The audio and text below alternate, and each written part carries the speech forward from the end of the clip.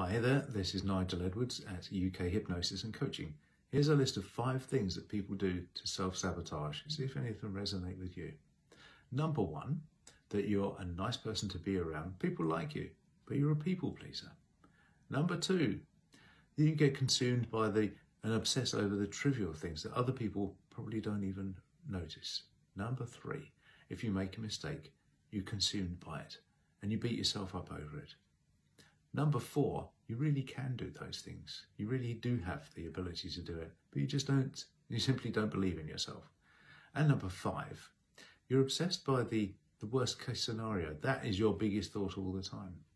Now, if any of those or all of them resonate with you, the good news is there's plenty you can do about it.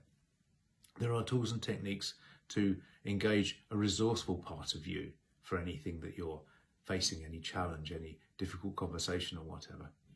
And by practicing getting into the right state of mind, you can easily overcome those things.